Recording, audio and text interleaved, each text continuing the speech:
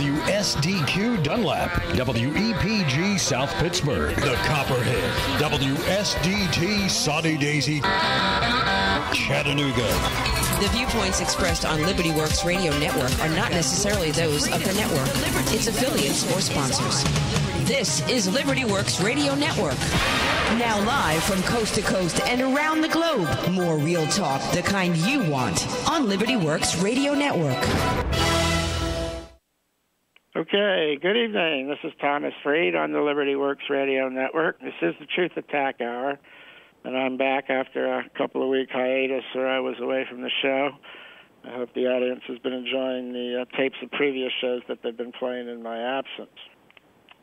And this week, I'm going to go over something I've discussed before, which is ideas for a complete economic recovery plan for America, because that's what we should all be looking for now with a new Congress, a new Senate in place, and a new administration coming in 2 years. We should get the ideas out in circulation and the momentum behind them for a real substantive change that will have a meaningful difference in this country, rather than just tweaking things the way they have for 60 years.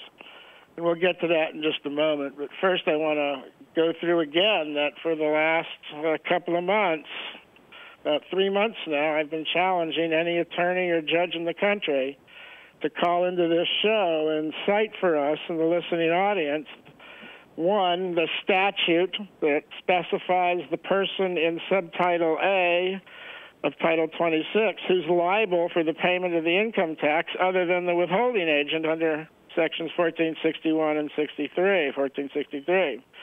We've challenged any attorney or judge to come forward and cite the text of one of the controlling Supreme Court decisions from 1916, where the court declares that the income tax under the 16th Amendment is a direct tax without apportionment, rather than an indirect tax.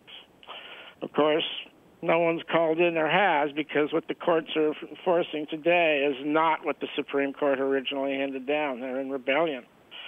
And, of course, we've also asked any attorney or judge to call the show and tell us where the enforcement powers would come from for any new taxing power allegedly created under the 16th Amendment, when there's no enforcement clause that was adopted as part of that amendment. So how could any new power allegedly first created under the amendment be enforceable by statute when there's no authority to use appropriate legislation to enforce the provisions of the article? All the other amendments have enforcement clauses. What happened to this one? How can the lower courts possibly enforce the income tax as a direct tax without apportionment when there's no authority in the Constitution to use statutes to enforce that power?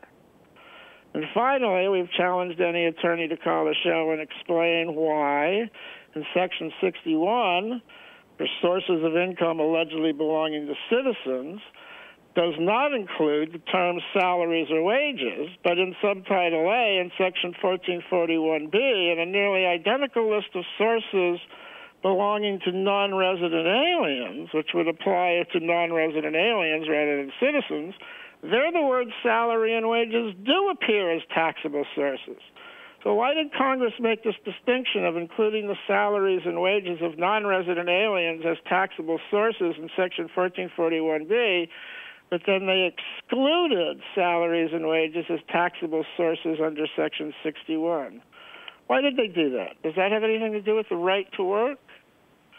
I'm still waiting for any attorney or judge in the country to call in and establish these things for me, because, you know, this is what the lower courts are trying to tell us in their opinions and decisions and in the tax court, and all of it is a complete fraud. Everybody knows this system is broken, right? It divides the population into classes that are treated differently. That's establishing a system of class warfare rather than united representation. And through the different treatment of the classes that are created, they are set at odds with one another to be diverted with battles amongst themselves within the country rather than to be represented by a single political base. So income tax is responsible for dividing the country into classes, splitting the country into divided subsets that are then treated differently under the law. The tax is not fair and it is not uniform. It is fundamentally unfair. It is not apportioned and it is not uniform, but graduated, which is not in the Constitution, but is in the Communist Manifesto, specifically the second plank. The rich, of course, avoid the tax by machinations like incorporation and trust formation that are generally unavailable to the common man to utilize, and therefore the weight and burden of the tax falls mostly on the middle and lower classes, right on the backs of labor, who are not allowed to deduct their expenses as a basis from which the tax is calculated. The income tax is not fixed in law, and there is no statutory foundation to support the current enforcement operations. That tax is not understood or known well by the general population, who are, of course, taken advantage of through their ignorance of the subject details. The tax undermines and economically attacks the individual and overempowers the government and the IRS. It doesn't adequately fund the government. It doesn't raise sufficient revenues and forces the government into a pattern of endless borrowing. The tax is arbitrary and capricious in application and enforcement. The code is complex and confusing, as no two readers or accountants see the same thing in the same law. 10 different accountants or 10 different tax experts will give you 10 different bottom lines for the amount of tax owed. This is so confusing and complex as to nearly be, arguably, void for vagueness.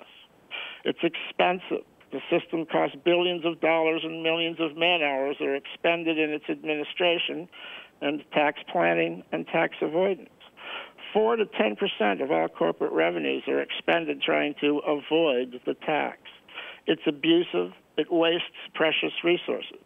It's unproductive, and in fact, it destroys national productivity by demotivating the people to work.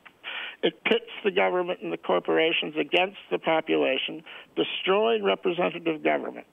It promotes being ruled by the government rather than being represented. It hinders business and planning.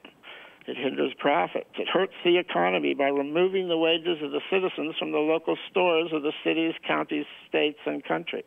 It demotivates corporations to show profits or have profitable operations, instead choosing rather to spend their money lobbying Congress for favorable law that doesn't represent the population. It grows the government and corporate bureaucracies, which produce nothing and consumes precious national resources and all profits without any real or meaningful return on the false expenditures or exaggerated expenditures.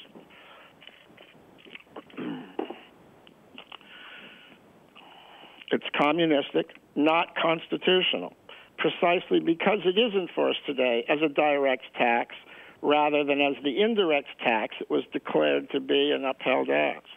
It disconnects the population from the companies building the future, who the companies are no longer interested in showing profits. So it disconnects the people from business investment and investing in and building a better future.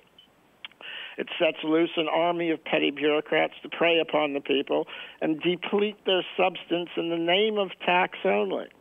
It sends hither swarms of officers to harass our people and eat out their substance. It creates multiple repeated confrontations, sometimes violent, between the citizenry and the government, and the whole thing, of course, is a constitutional fraud. It destroys the Fourth Amendment, destroys the Fifth Amendment, destroys the freedom of religion, destroys the freedom of speech. It's completely destructive of the constitutional system of private property, personal rights, limited government, written law, and a government that exercises only the specifically enumerated powers as specified in the Constitution and is not allowed to engage in practices that are forbidden. And, of course, now the IRS is being politicized by the administration and used as a weapon against political and philosophical opposition to intimidate and squelch free speech, legitimate grievance, and all complaints, completely destroying representative government and putting in place the dictatorial state as a totalitarian authority. So all of this emanates out of adopting a communistic socialist funding system, tax system, instead of adhering to the limits of power as laid out in the Constitution for the operation of the government to be funded by. As soon as you start to adopt these socialistic patterns, you get these destructive end results because government needs to consume everything in order to operate. So it takes whatever it can get away with and more across time until everything is consumed. So how do we fix this mess? Well, the first thing we have to do, of course, is repeal the income tax, the 16th Amendment. What we need to do is terminate the personal income tax and the withholding of tax from the earnings of citizens. This is the first thing. Income tax is the second plank of the Communist Manifesto. It is repugnant to our national system of morality and law as founded and established in the U.S. Constitution. It is fundamentally repugnant to the therein philosophically established sacrosanct personal right of the individual to own and possess private property and increase such through the accumulation and preservation of the fruits of his own labors. If the good American people were suddenly allowed today to keep and take home 100% of their earned pay, as the Founding Fathers, of course, envisioned, and as was the case for the first 137 years of this nation's existence, it could immediately jumpstart the economy of every single community, village, town, city, county, parish, and state in the nation almost overnight. The American people could finally, immediately, or begin to at least, pay up or pay off their bills, mortgages, and debts, and thus be able to keep their homes or help their family, friends, and neighbors do the same. Also, a certain number of citizens would finally be able to take a chance at starting a new small business of their own. American spending and consumption would resume and certainly increase almost immediately, thus stimulating our economy. A new productivity would begin, and we would again have economic growth through sustainable expansion. All this is easily attainable in a short period of time. But only if the American people are allowed to keep for themselves and allocate for themselves and enjoy themselves the fruits of their own labors within their own American communities, rather than have the money siphoned off to a faraway government to fund the wasteful and unnecessary spending of an out-of-touch and faraway political elite who have embarked on a reckless global spending agenda that is not in the best interests of the American people that they supposedly represent. Why should the American people be denied the use of their own earnings, money, and property when no tax is actually due to be paid to the government under the letter of the law until April 15th? And especially at a point in time when they so desperately need the use of their own funds and resources to keep their own economic heads above water. I would also point out that while there's no tax due until next year, April 15th, there's actually no tax imposed on the wages and salaries of a citizen that are earned by right. That's why wages and salaries are omitted from Section 61, as the original income tax law respected the fundamental right to work of the citizens and did not make them the subject of the tax. The object of the tax was the activity of the foreign persons whom the withholding agent, the tax collector, is authorized to collect the tax from. So, the first thing we need to do to correct this system of complete fraud is get rid of the fraud itself and cease and desist with the withholding and collection of income tax from the American citizens. Let them earn the money on their paychecks and spend the money in their own communities. America will be much better served. The economy will be stimulated. Debts can be repaid, and we can again have a sustainable economy going forward.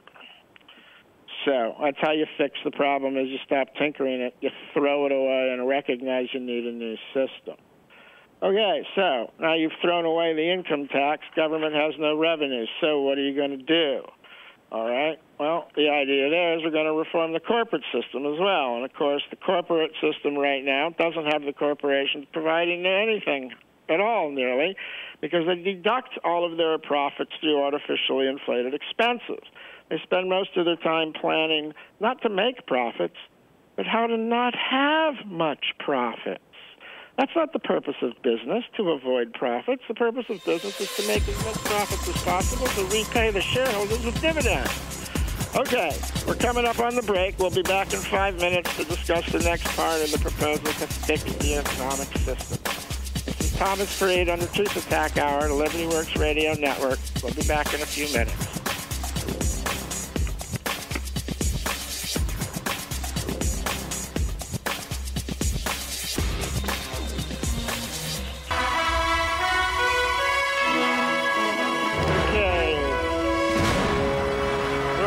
back. This is Thurs Freed on the Liberty Works Radio Network.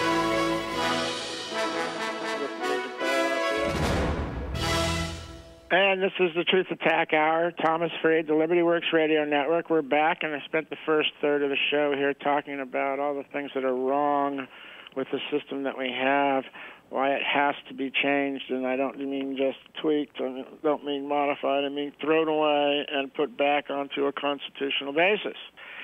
And I ran through all the things that are wrong with it and pointed out that if the American people were allowed to keep their earnings, perhaps we could get this economy running again. And, of course, if you're going to remove the income tax from the backs of labor, you need to find another source of revenues for the government. And, of course, the people who are really earning the big dollars in this country are not the individuals, but the corporations, the companies. They're the ones paying all of the individuals who are working, so clearly they're the ones who are actually making all the money.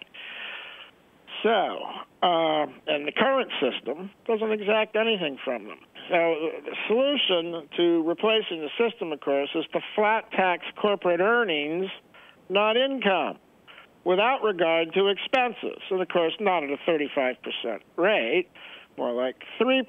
But the taxation of income, because it intrudes upon and ultimately destroys the individual's right to private property, is also the destruction of capitalism and the capitalist system.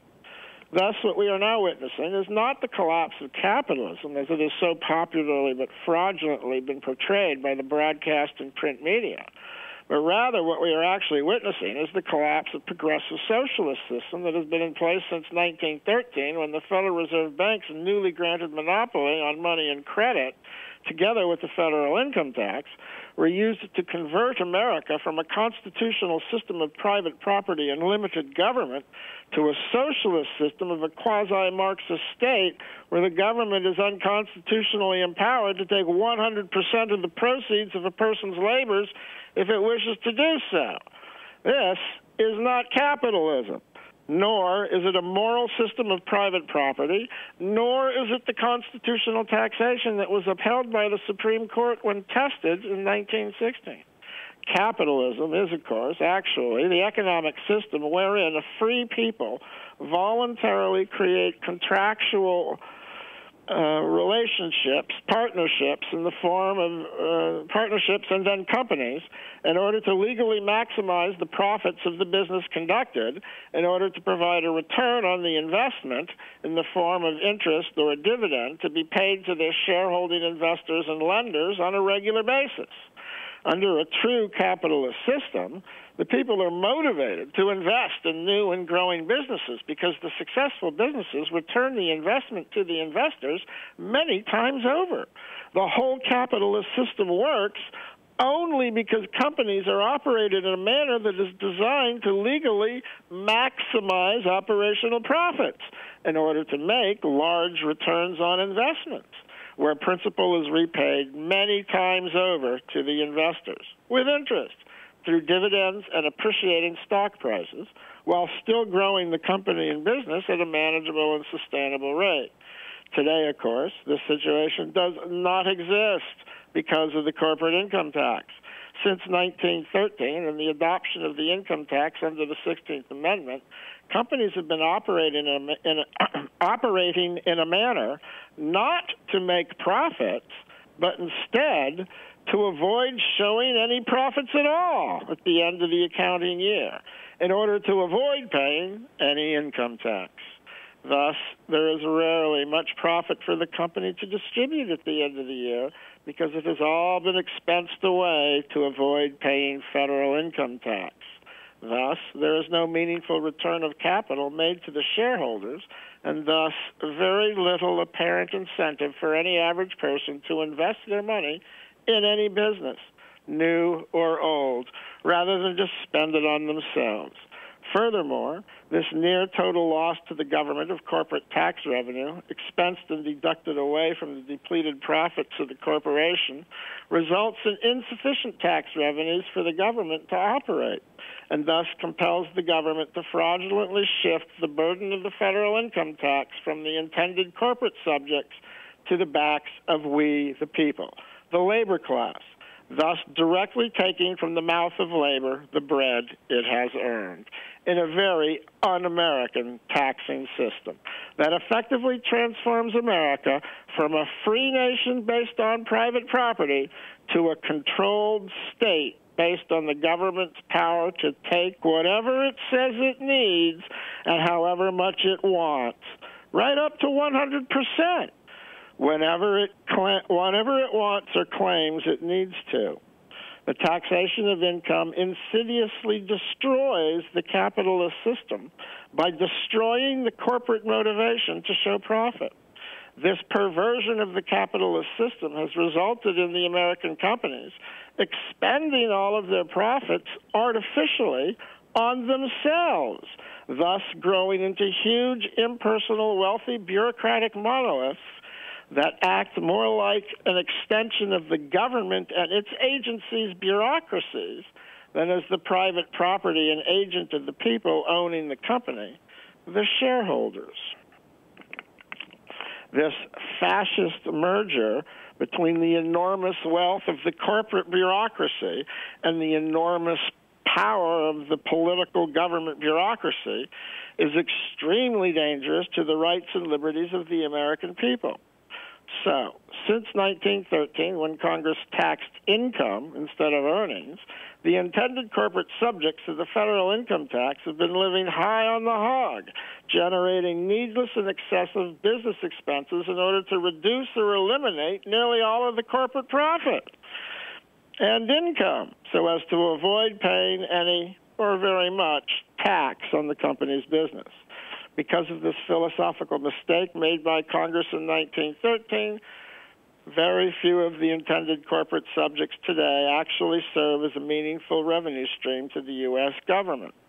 Bonuses are passed out, new cars are perked, and the paid trips to conventions in Hawaii, China, Paris, Rome, Las Vegas, and Cannes are all accounted for, et cetera, and the government is therein forced to unconstitutionally and unlawfully extract by extortion its revenue funding directly from the sovereign, we the people, rather than being able to survive on the indirect tax revenues of its lawful subjects, the corporations and foreign parties present in the U.S. However, just as Congress is authorized to tax the income of the corporations as an excise on corporate activity, they are also constitutionally authorized to tax the earnings or total revenues of the corporation as an excise as well. If the government eliminated the corporate income tax entirely and just flat taxed all corporate revenues at the rate of 3% without regard for any expenses, everything in this country could be fixed in 3 months without unconstitutionally directly taxing the American people a single dime or more. With this simple change, everything can be changed in the twinkling of an eye. Every company in the nation, instead of being able and allowed to entirely avoid paying any federal tax at all and passing its exorbitant and exaggerated expenses to the American taxpayers, would instead immediately all become a meaningful revenue stream to the U.S. government on a monthly basis, regardless of their profit or income. Every business in the country would immediately terminate all needless expensing away of business profit. They would all start making their business decisions based on good business practices rather than on accounting gimmicks and games or tax considerations, because there would be none. And, of course, they would then all start making more money, thus paying more tax and dividends. Thus, not only raising more money for the government, but also stimulating more and more investment in other businesses all across the country. Under this plan, every business in the nation would immediately become a meaningful revenue stream to the U.S. government on a monthly basis. Business will boom, debts will be paid off, sales will grow, cash registers will start ringing, new small businesses will be started, local economies will begin to grow and then explode. There will be beginning of a complete restoration of the system of private property and capitalism, instituting a return to the recognition of fundamental individual rights this country was founded on, and an expansion of liberty, freedom, and the resultant dynamic economic vitality that comes only from that free existence. Revenue for the government, freedom for the people. Now that sounds like a real plan for America. Restore the Constitution and abandon the second plank of the Communist Manifesto as the ruling philosophical doctrine for taxation in this nation. True prosperity comes only from the excess produced out of personal liberty and individual freedom, and never from the government. This is how we can restore the general public's willingness to invest again in the businesses building our future. Okay, so what I'm proposing is that corporate tax be operated just kind of like the same way a sales tax does, 3% on everything that passes their registers. And if you do that, every company will be contributing money every month, and then the government will have a monthly budget within which it will have to learn to live. The businesses will be unencumbered and will be freed up to go ahead and focus on making money rather than not making too much money. This, of course, does nothing but build bureaucracies. What do you do with all that excess capital? You hire people. So the institutions get more and more top-heavy with bureaucracies, and they get less and less efficient with their services and businesses. Prices go up. Companies become large monoliths. They become monopolistic. Everybody is ill-served by the system. We need to restore the competitiveness between companies so that those with good ideas can they can be recognized. Okay, and of course, I've always said that it would help in getting this done. You need to pass 3 amendments to the U.S. Constitution to get to where we need to do. We need to amend the Constitution 3 times. First, repealing the 16th Amendment. Need we say more? Second, we need an amendment defining interstate commerce as only those goods that actually cross state lines and nothing else. And third, we need an amendment prohibiting all corporations who do not vote and who are not supposed to be represented by Congress from contributing any money at all to any federal politician or political cause for any purpose. If they want to spend their money advertising on TV or speaking on TV, as recently upheld by the Supreme Court, that's fine. But no money at all should be allowed to be directed or given directly to the politicians or their causes or their campaigns or their projects or their charities or their families or their friends or their companies or their business partners or anything else involved with them. We've got to end the corporate involvement with our political process. They don't vote. They shouldn't be represented. The politicians should be paying attention to the individual, the collective people, not the corporate leadership.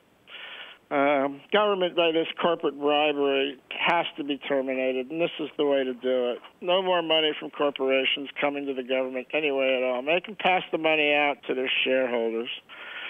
Okay, next idea. No more welfare checks for millionaires. Let's start means testing Social Security recipients. Just absolutely insane that every year your government sends a letter to people like Warren Buffett and Bill Gates telling them, hey, how come you haven't filed for your Social Security benefits? Come on down here. We got a check for you. We want to give you money. This is just nutty. I mean, it's not like they didn't pay in, but Social Security is not a pension. It's not a retirement. It's not an entitlement. It's a tax.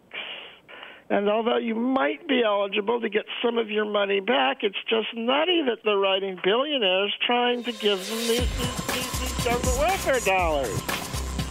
Okay, sounds like we're coming up on another break. We'll be back in 5 minutes with more discussion on ideas for how to fix the economic mess. This is Thurs Freed at the Liberty Works Radio Network, the Truth Attack Hour. We'll be back in 5.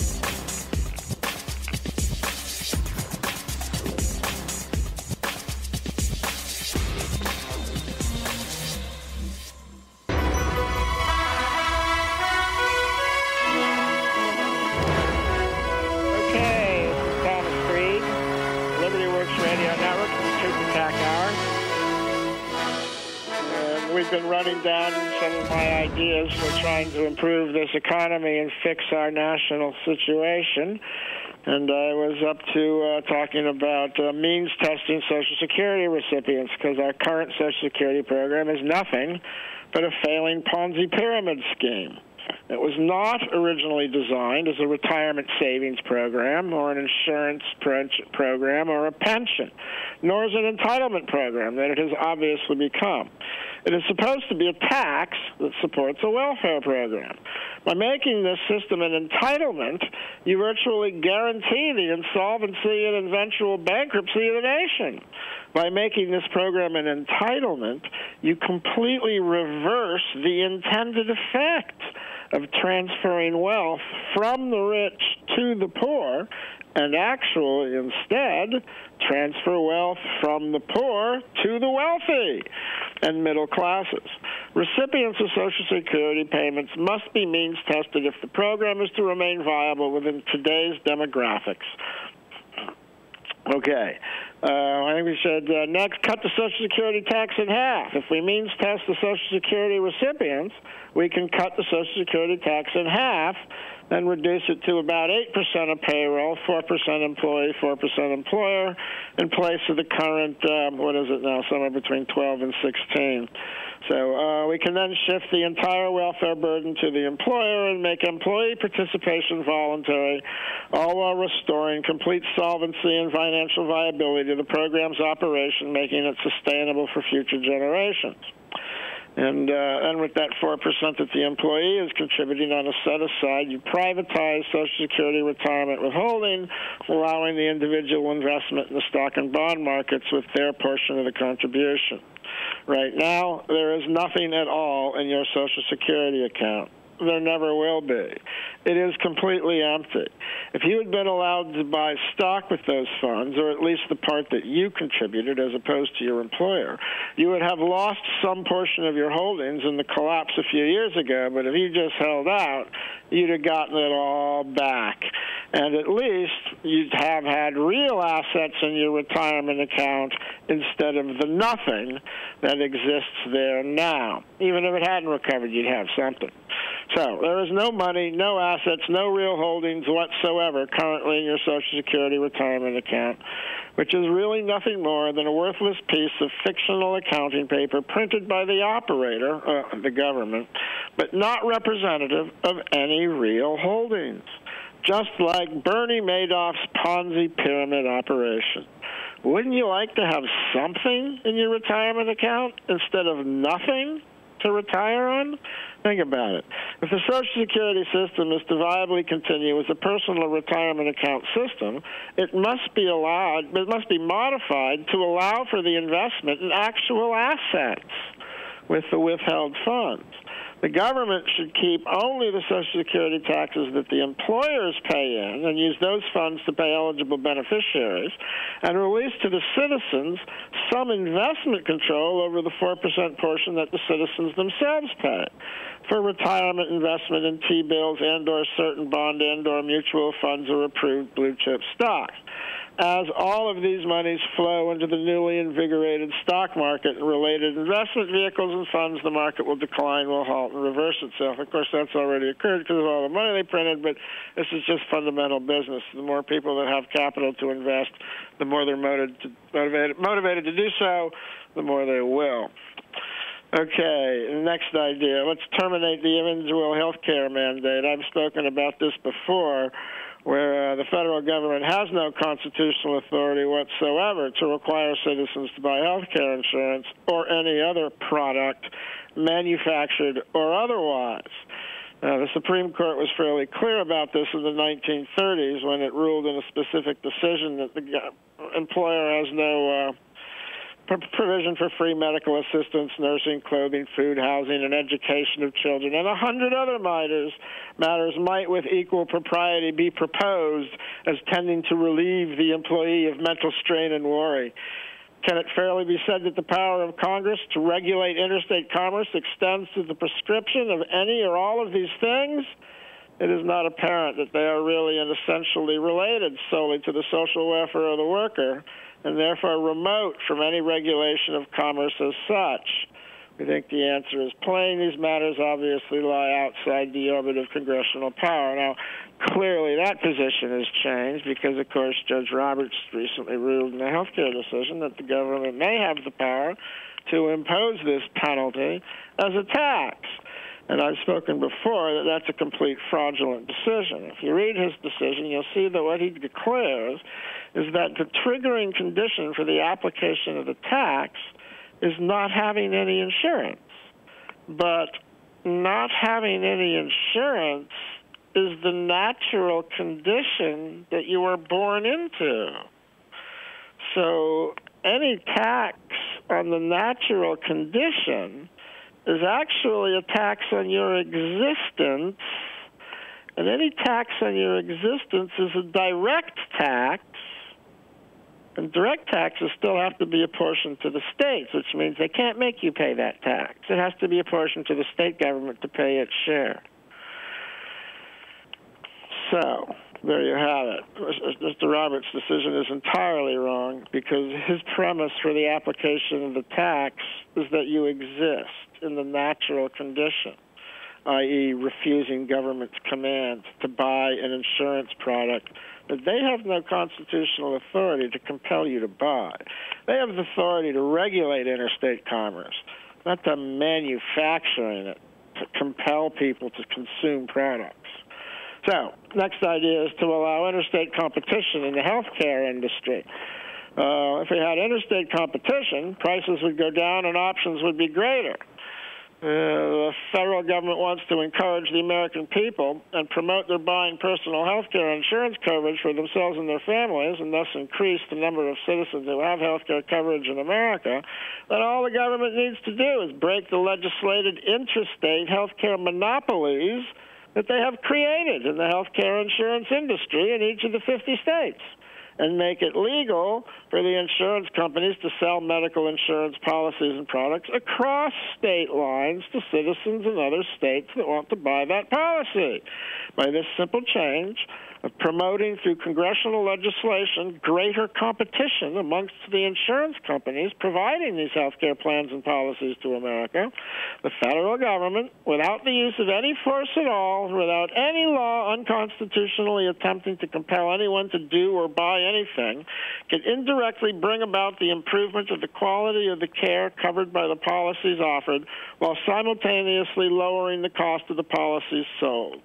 Isn't free market competition, freed of artificial monopolistic practices, wonderful? Of course, this would also include eliminating the mandated slate of coverage that are no longer options, which should be restored as a list of menu options for citizens to choose what they want covered and what they don't want. The high prices are a resultant of the insurance companies being required to cover everything for everybody rather than letting people pick the policy coverages that they want. So you have to get rid of the mandated menu and the mandated insurance the individual mandate. Next thing we should do to fix this mess is eliminate Medicare and Medicaid fraud by verifying claims before payment is made rather than afterwards, when, of course, they are no longer verifiable. I think we should provide scholarships for more doctors and nurses to serve America's health care needs. It's doctors and nurses that provide health care to people, not insurance companies. Insurance companies do not exist to provide health care. Compelling everyone to have insurance will not provide health care to everyone. It will only provide enormous profits for the insurance companies, which is exactly what's happening. It's really funny here. Before Obamacare, the insurance companies were the enemy. And now Obama has partnered up with them buddy-buddy, and they're making money hand over foot. They no longer have to pay out hardly anything, as the individual is responsible for about the first $15,000 to $20,000 out of pocket before the insurance companies pay anything, because the cost of premiums went up so high and the cost of deductibles went up so much. So the insurance companies are making money hand over foot. Compelling everyone to buy insurance isn't giving them health care. It's going to end up denying them, and it's going to end up shorting the doctors on payment. So you're going to have less doctors, more people, and more lines, and going to become rationed care. There's no question about it. Okay, so we need more doctors and nurses. You do that by providing scholarships. And, of course, in repayment of the scholarship, the same way that the military requires service for a certain number of years after graduation, so too would the doctors and nurses being given these scholarships be required to serve in a new U.S. Healthcare Corps organization. That way we could build out a supply of doctors and nurses to provide health care to individuals rather than to take their money and give them a piece of paper and say, now you're covered, when in fact we know that's not going to get them access to health care.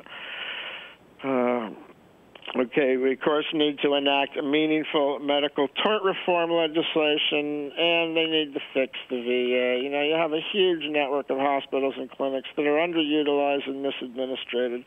Personally, I think this network could be reinvigorated with a supply of doctors and nurses from the U.S. Health Corps, and those facilities could then be used to provide basic clinic services, not just to the veterans, but to the entire American public.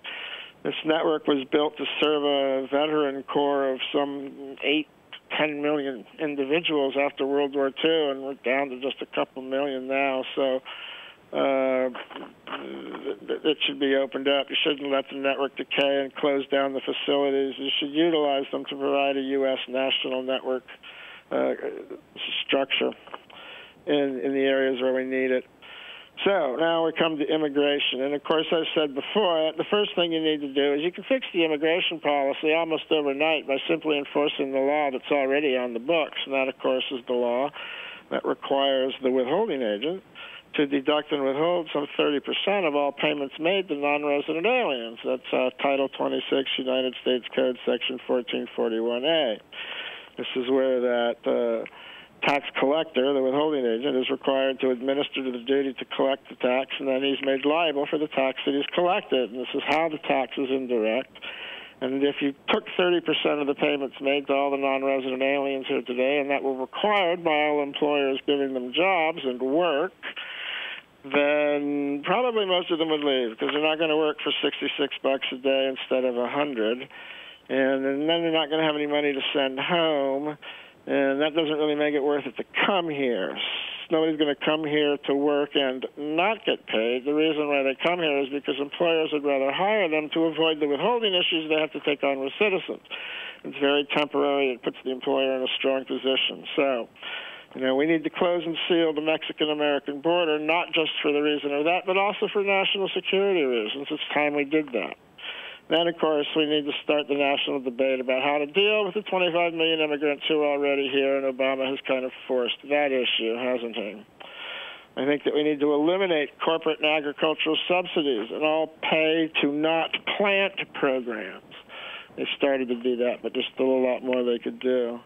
We do need to identify some way to create a national infrastructure modernization and repair program, so that we can keep our infrastructure running, because it is that infrastructure upon which our economy is based and will grow. It can't collapse out from underneath you without having an effect on the national economy. So that needs to be addressed and repaired, and that could provide a lot of work, a lot of jobs, and a lot of contracted business if managed correctly rather than corruptly. Of course, the Federal Reserve needs to stop recklessly printing money and issuing credit. And the federal government needs to terminate federal mortgage lending and all other lending operations. There's nothing in the Constitution that authorizes the federal government to lend money. They can borrow money on the credit of the United States, but they're not authorized to lend. Okay, looks like we're coming up on the end of the show. We're almost through the list. Maybe I'll finish it up next time. We'll see. This is Thurs Freed, the Liberty Works Radio Network, the Truth Attack Hour. Hoping you enjoyed the show, and I'll see you again next week. Thank you.